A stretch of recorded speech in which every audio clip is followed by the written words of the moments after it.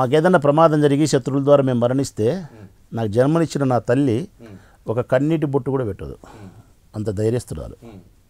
ఎంత ధైర్యస్తురాలు, ఏడవను కూడా ఏడవదు. కారణం, మనిషికి ఎంతవరకు బ్రతికి ఉండాలని చెప్పి రాత రాసినారో అంతవరకే బ్రతుకుతారు అనేది ఒకటి. రెండవది, మరణించిన తర్వాత ఏడిస్తే తిరిగి రారు అనేది.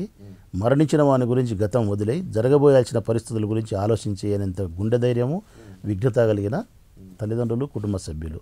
ఎక్కడే కానీ ఏమాత్రమే కానీ వాళ్ళకు భయం లేదు, భయపడరు.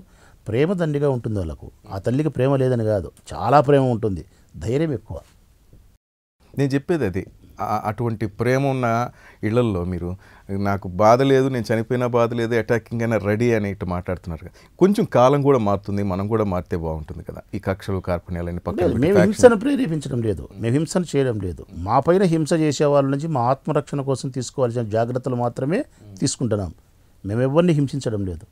నేను వరదరాజరెడ్డికి ఒక స్టేట్మెంట్ కూడా ఇచ్చిన నా మీద హత్యా ప్రయత్నం తర్వాత. నన్ను చంపే ప్రయత్నం నువ్వు నీ కుమారుడు చేసినారు, పత్రికాముఖంగా నీకు ప్రకటన ఇస్తానా, నా జన్మనిచ్చిన తల్లిదండ్రుల సాక్షిగా. నా వలన నీకు కానీ, నీ కుమారునికి కానీ, నీ కుటుంబ సభ్యులకు కానీ ప్రమాదం కథ దేవుడు ఎరుగు. నీ కుమారుని గోరు కూడా తెగి రక్తం రాదు నా వలన. నేను హింస జోలికి పోను, అహింసా పద్ధతుల్లోనే నిన్ను జయిస్తా. ప్రజల యొక్క అభిమానం ఓటు ద్వారానే నీకు చరమగీతం పాడుతా. దానికి 20 సంవత్సరాలైనా 30 సంవత్సరాలైనా కష్టపడతా అని చెప్పినే ఓడించినే. మళ్ళీ నేను గెలవగలిగినే. రేపొద్దున మళ్ళీ ఆయన పోటీలకు రావాలని కోరుకుంటానా. మళ్ళీ ఓడించే ప్రయత్నం కూడా ప్రజల ద్వారా చేస్తా. చిట్ట చివరి వరకు అహింసా పద్ధతుల్లోనే ఆయనతో పోరాటం. కాకపోతే నా మీద హత్యా ప్రయత్నం జరిగింది కాబట్టి, మళ్ళీ జరుగుతుందని అనుమానం ఉన్నప్పుడు నేను ఆత్మరక్షణ చేసుకోవాల్సిన బాధ్యత ఉంది కాబట్టి చేసుకుంటాను.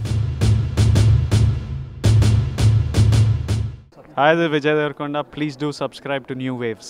ఇలాంటి మరిన్ని మంచి వీడియోలు కావాలని కోరుకుంటున్నారా?